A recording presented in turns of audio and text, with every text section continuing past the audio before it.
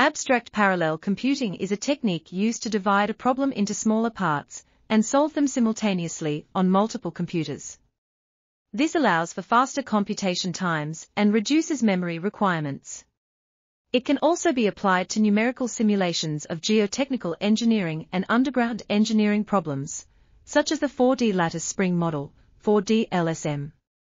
To improve performance, a domain decomposition strategy was implemented on a distributed memory system with 4 processors.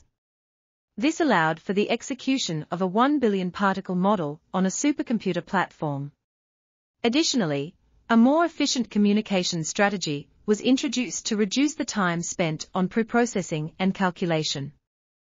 Finally, 2 field-scale 3-dimensional blasting wave propagation models were simulated using the parallelized 4D LSM.